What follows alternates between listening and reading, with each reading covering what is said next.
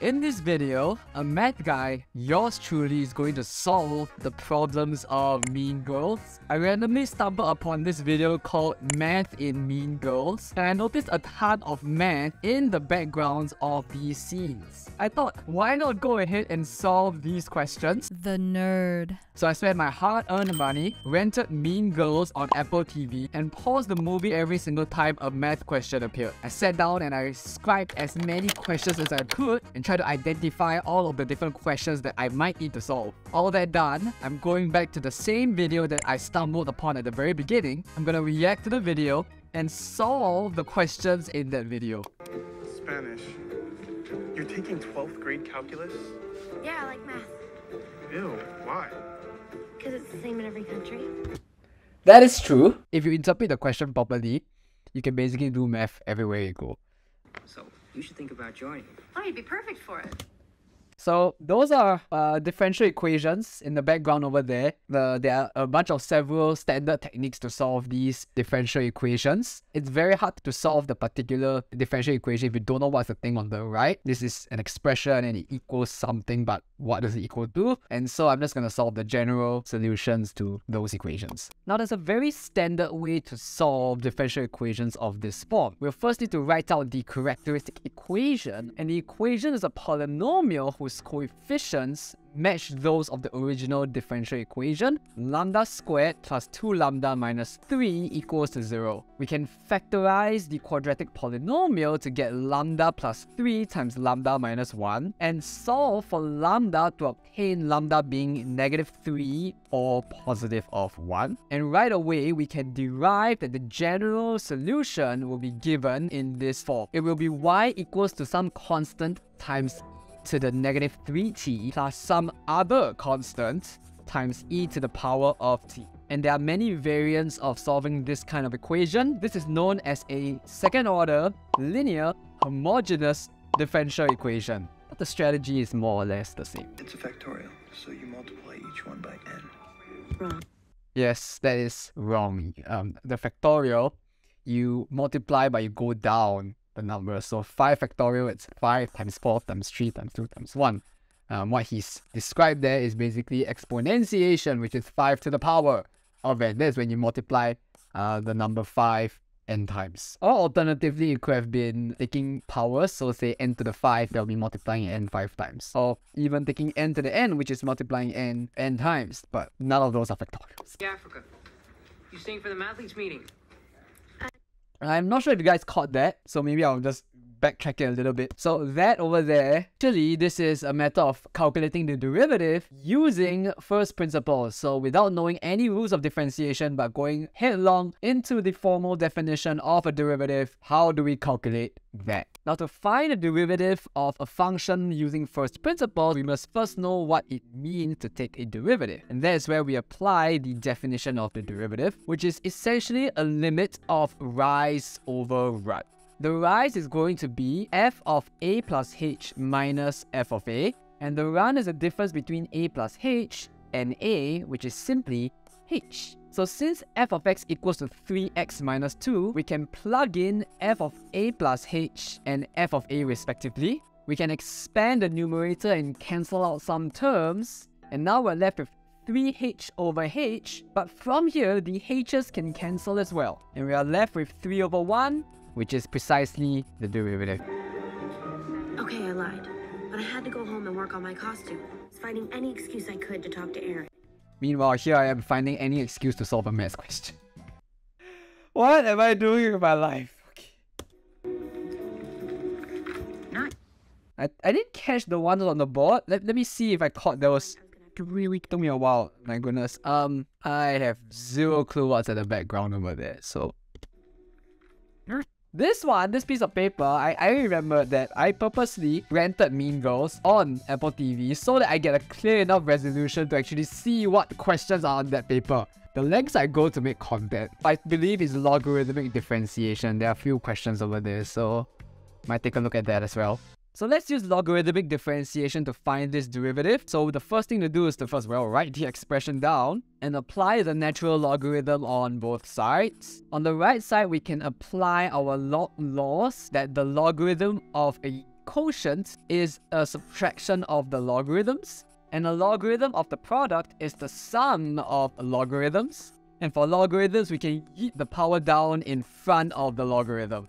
Let's clean up with a little bit of algebra, and now take the derivative with respect to x on both sides. On the left side, we can apply the chain rule to get 1 over y times dy over dx. On the right side, the derivative of a sum is the sum of the derivatives, and the derivative of logarithm is 1 over. So the screen is writing out all the differentiation, and multiplying y on both sides gives us the derivative. Let's plug in the initial expression for y, and that is precisely our final answer. Katie, I need your parents to sign this so they know that you're failing.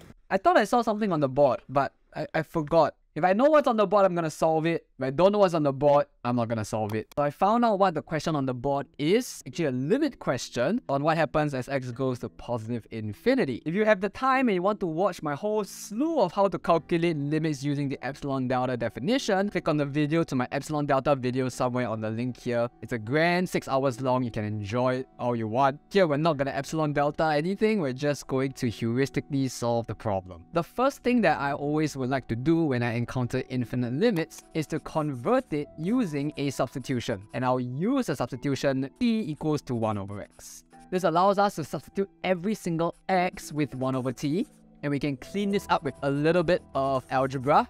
Now letting t go to 0, the 3t terms both approach 0, and our final answer is going to be negative 2 over 1, which is simply negative of 2.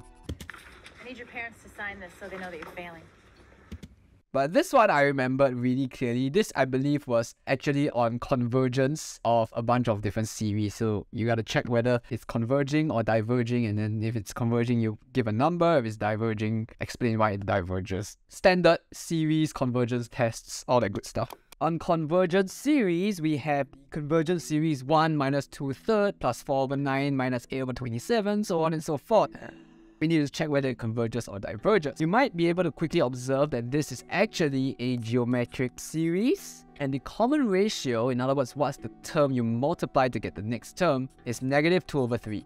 And since the magnitude of this ratio is smaller than 1, the series must converge. Furthermore, we know what it converges to. The sum of a convergent infinite geometric series is equal to the first term over 1 minus the common ratio.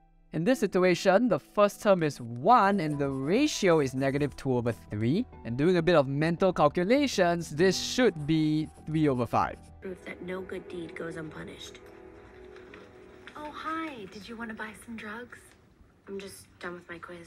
You know, when I first saw this scene, I had no idea what she was talking about. And then I watched the movie and then I was like, right. I have to say that Mean Girls is interesting. It's a very interesting development of the character. I'm not gonna spoil it. I mean, I assume many of you guys have watched it before. I mean, the fact that you're watching this video right now. But if you haven't watched it, I do like the movie quite a bit. Of course, there's the math, but, you know, putting the math aside and just the storyline, it's not bad. It's a very interesting way of showing how the character gets influenced by their decisions and how they face the consequences of those. I really enjoy that a lot. Great turnout this year. I love it. That's basically every math lecture ever. If you've got at least 10 people there, you've made it in life. Let's start the competition. Here is the first question. Currently on the screen, I actually cannot see what's going on, but I did write the question down. I believe it's some high school, junior high / even elementary, primary school kind of question. You have a bunch of numbers that one is bigger than the other, and then you can probably visualize the solution one way or another. The solution is coming up, but I actually have no idea what the question is on the screen right now. So, to figure it out later on. Twice the larger of two numbers is 3 more than 5 times the smaller, and the sum of 4 times the larger and 3 times the smaller is 71. Oh my gosh, that just got really wordy right there. I'm like, whoa. That's word vomit. That's just word vomit, right? Now, I actually had no idea what the question was until I watched the HD version of the movie. This is the question. Twice the larger of two numbers is 3 more than 5 times the smaller number, and the sum of the 4 times the larger and 3 times the smaller is 71. We're going to find the numbers, and that was a mouthful, and I did not catch that the first time I watched the scene.